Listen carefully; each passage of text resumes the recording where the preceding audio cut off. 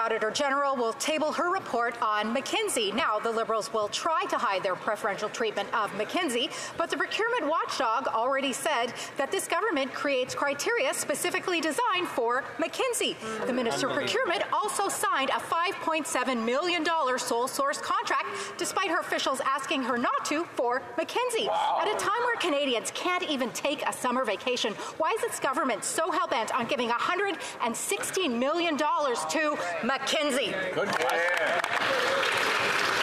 The Honourable Minister for les Travaux Publics et Approvisionnement Canada. Merci, Monsieur le Président. Très enchanté de... Thank you, Mr. Speaker. I look forward to answering this question. My colleague knows full well that the Auditor General's work is very important, but also very appreciated by the Canadian government. We look forward to hearing their report tomorrow.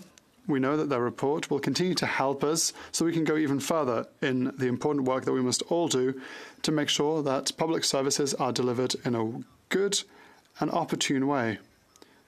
And for the dental care system that is working very well, especially in Quebec. The Honourable Member from Leeds Grenville, Thousand Islands and Rideau Lakes.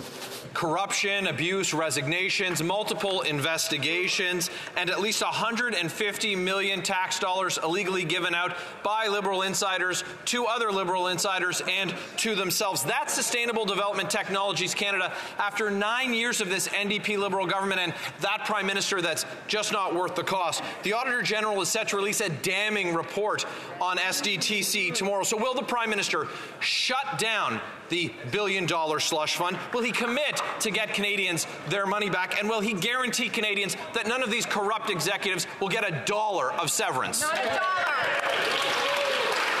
The Honourable Minister for Innovation. Mr. Speaker, I'd like to thank my colleague for his question. In fact, as you well know, Mr. Speaker, from the moment we received allegation, we started an investigation, Mr. Speaker, in order to make sure that we would uncover the truth and we would restore governance.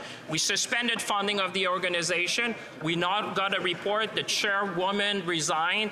The CEO of the organization resigned, Mr. Speaker. We welcome the findings of the Auditor General. We proactively work with the Auditor General. And one thing I can reassure all Canadians, we will restore governance, restore funding for this organization that is helping thousands of Canadians' company in this country.